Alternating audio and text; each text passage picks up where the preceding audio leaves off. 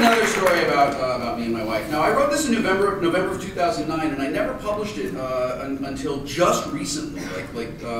Maybe let's see if I'm doing the math right here. It looks like it wasn't published until like the end of 2011. It is called "In Which My Wife Is Nerd Adjacent." We have a mixed marriage. Nerd and normal. It's great. Hey, I said to Ann while we stood in the kitchen the other night, remember that song from Avenue Q, "The Internet is for Porn"? She made a gruff Muppet voice and sang part of the song. The internet is for porn. The internet is for porn. Porn, porn, porn. She stirred whatever was on the stove and said, "That song?" "Yes," I said, "that song." I put my hands in my pockets and I leaned back on my heels, striking my very famous, "I am so very proud of what I am about to tell you." Here, let me come over here and show you what it looks like.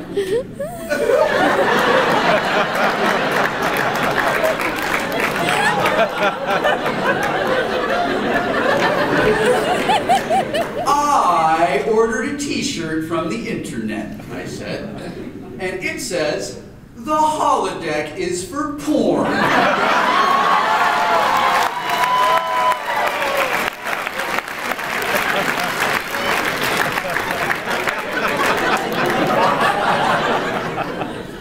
I waited for Ann to join my laughter. At first, all she did was blink. Then she frowned like she was trying to solve a puzzle, which I guess kind of she was.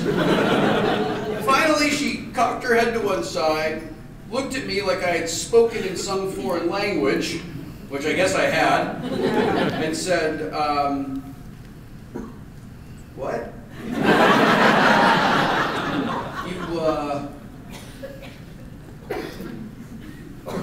You know the holodeck is from Star Trek, right?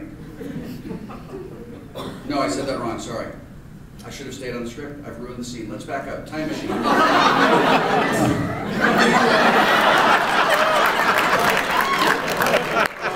looked at me like I had spoke. Listen, we're going to edit this. It's going to be great. Note for the editors, it's at 6:32. That we need to back it up to about 6:31. She cocked her head to one side and looked at me like I had spoken in some foreign language, which I guess I had. You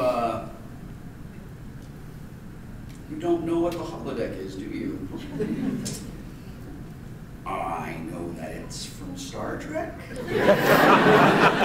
I told her what the holodeck does, how the holodeck works, doing my best not to speak in a high geek language, which, as it turns out, is very difficult to do when you're describing the primary functions and inner workings of the holodeck.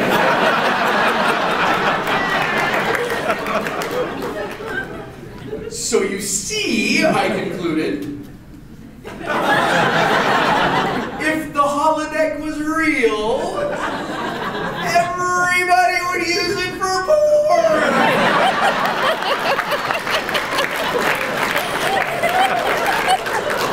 That is why the t-shirt is so funny!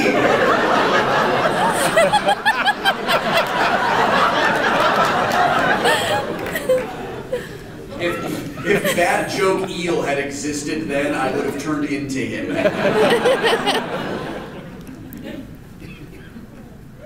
Okay.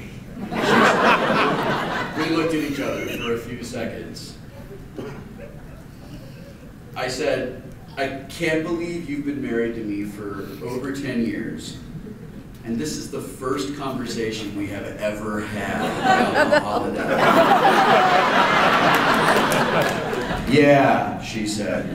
"I don't know how we managed that."